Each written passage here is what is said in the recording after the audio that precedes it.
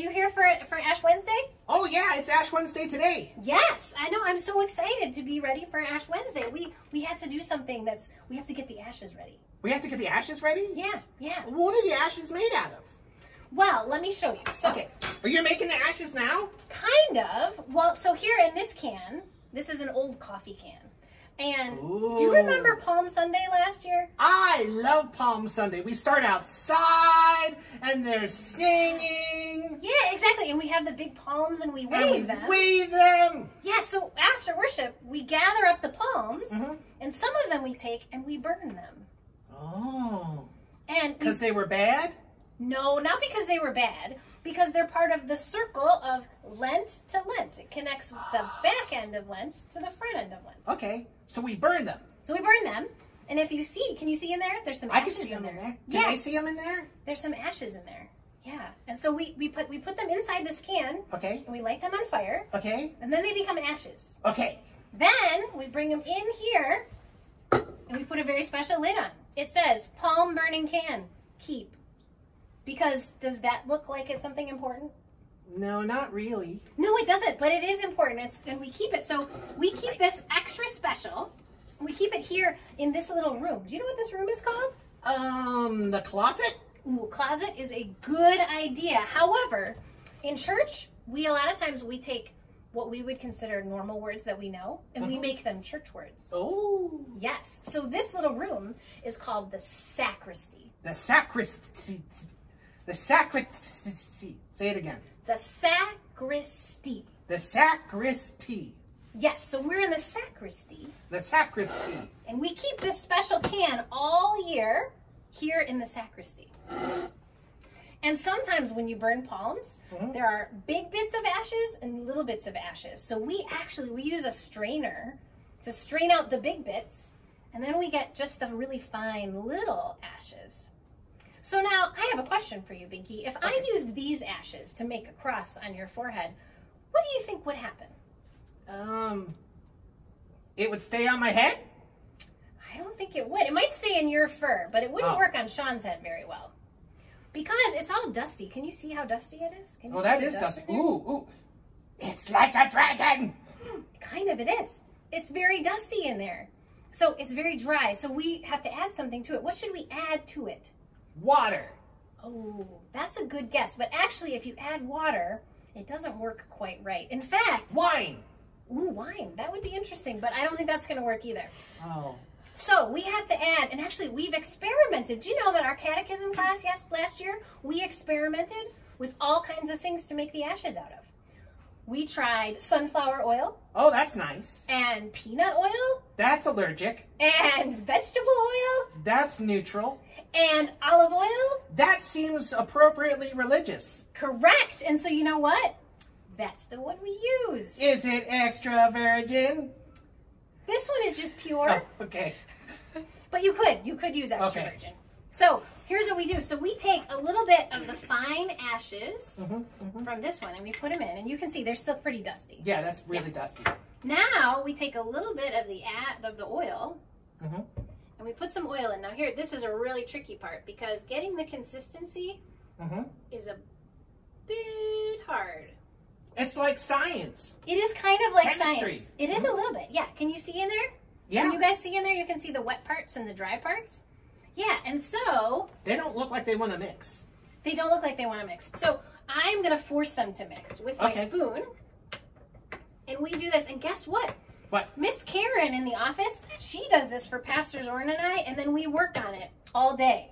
Some of us come in and we adjust the recipe, and we adjust it some more, and we adjust it some more until it's just about right.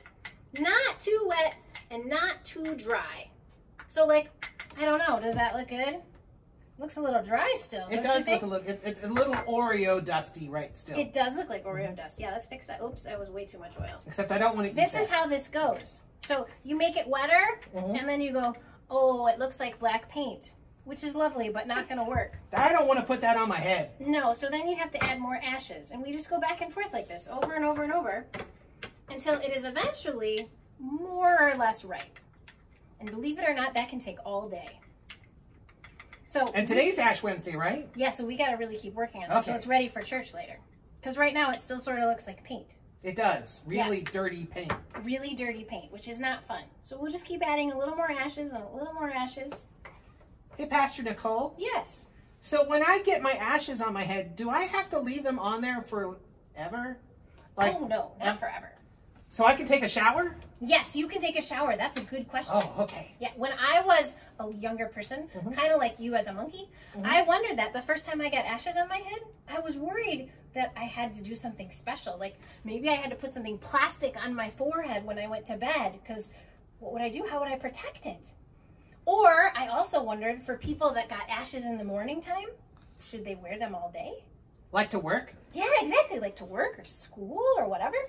And so here's the thing. When we put them on, you should just act totally normal. You do all the normal things that you would usually do. So if you would normally take a shower at night, you should take a shower at night. Okay, take a shower at night. Yes. If you just wash your face, that's okay. Or even at night, if you feel like, you know what, it's bedtime and it's time to just wash those off, that's okay. You can wash them off, because here's the really cool thing about a cross like that. Do you know the first time you got a cross like that? No, I don't. So. Do you? I do. I do. When you were at the font and we did a baptism, we baptized in the name of the Father and of the Son. Yep. And of the Holy Ghost. Very good. Spirit. Spirit, ghost. Ghost. Same thing. Okay. And then we take a little bit of oil, kind of like the oil that's in with the ashes, and we get a little bit on our finger and we mark you with the seal of the cross, with the Holy Spirit. And that cross stays forever. That's a forever cross. Even when you can't see it anymore, it's still there. I had no idea. Yeah, and it means that you're God's child. Always and forever. I had no idea. Yeah, and so that's what we remember during Ash Wednesday. When Pastor Zorn and I, we get the ashes and we make the sign of the cross on your forehead, it's to remember back to baptism that your whole life, even beyond your whole life, that you are God's, that God holds you in his hands, that you are marked with the cross forever and ever and ever. And that's what we remember on Ash Wednesday. That's amazing. Yes. So when we put the cross on you tonight, you can remember, it's kind of like God saying, I love you. You're my child. That's really cool. Yeah, forever and ever. And for you kids out there, it's the same thing. So you can remember back to your baptism, or let's be honest, I don't remember my baptism because I was a baby when I was baptized. But here's what's cool, because we have the practice of putting a cross on like that. I get to remember my baptism all the time, even though I was a baby when it happened. And I can feel the way that cross feels, whether it's a cross of oil or a cross of water from the font or with ashes. And it's like a way that I can feel God's touch, which I think is pretty cool.